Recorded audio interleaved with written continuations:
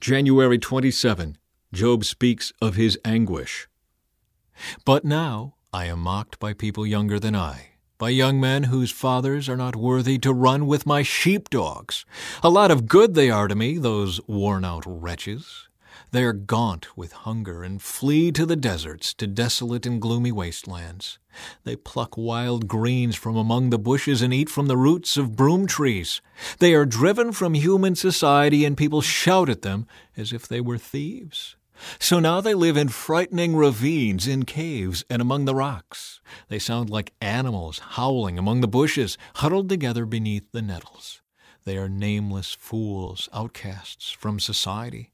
And now they mock me with vulgar songs. They taunt me. They despise me and won't come near me except to spit in my face. For God has cut my bowstring. He has humbled me. So they have thrown off all restraint. These outcasts oppose me to my face. They send me sprawling and lay traps in my path. They block my road and do everything they can to destroy me. They know I have no one to help me. They come at me from all directions. They jump on me when I am down. I live in terror now. My honor has blown away in the wind, and my prosperity has vanished like a cloud. And now my life seeps away. Depression haunts my days. At night my bones are filled with pain, which gnaws at me relentlessly. With a strong hand, God grabs my shirt. He grips me by the collar of my coat. He has thrown me into the mud. I'm nothing more than dust and ashes.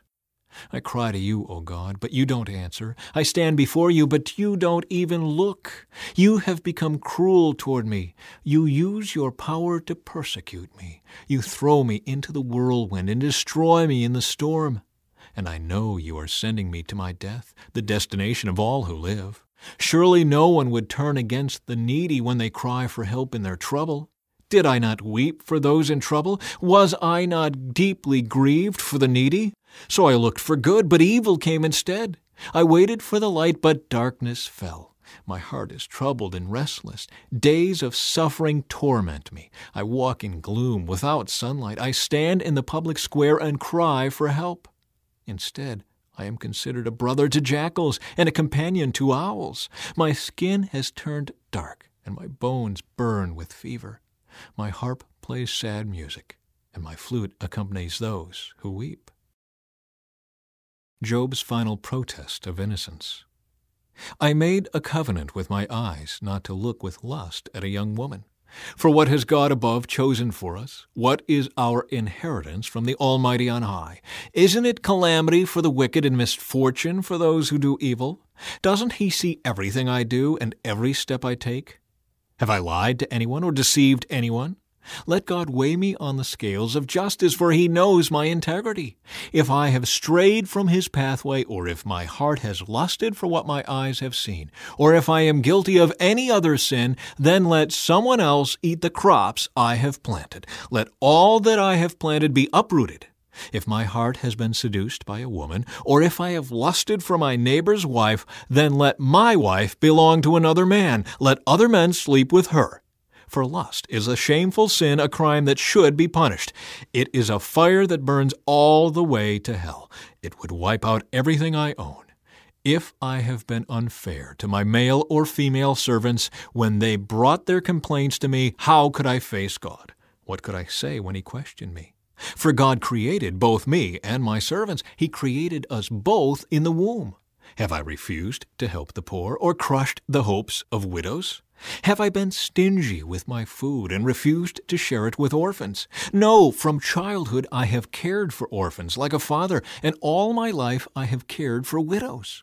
Whenever I saw the homeless without clothes and the needy with nothing to wear, did they not praise me for providing wool clothing to keep them warm? If I raised my hand against an orphan, knowing the judges would take my side, then let my shoulder be wrenched out of place. Let my arm be torn from its socket. That would be better than facing God's judgment. For if the majesty of God opposes me, what hope is there? Have I put my trust in money, or felt secure because of my gold? Have I gloated about my wealth and all that I own? Have I looked at the sun shining in the skies, or the moon walking down its silver pathway, and been secretly enticed in my heart to throw kisses at them in worship? If so, I should be punished by the judges, for it would mean I had denied the God of heaven. Have I ever rejoiced when disaster struck my enemies, or become excited when harm came their way? No, I have never sinned by cursing anyone or by asking for revenge. My servants have never said, "He let others go hungry." I have never turned away a stranger, but have opened my doors to everyone. Have I tried to hide my sins like other people do, concealing my guilt in my heart? Have I feared the crowd or the contempt of the masses, so that I kept quiet and stayed indoors?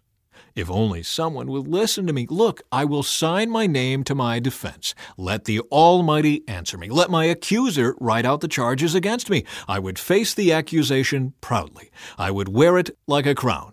For I would tell him exactly what I have done. I would come before him like a prince. If my land accuses me and all its furrows cry out together, or if I have stolen its crops or murdered its owners, then let thistles grow on that land instead of wheat, and weeds instead of barley.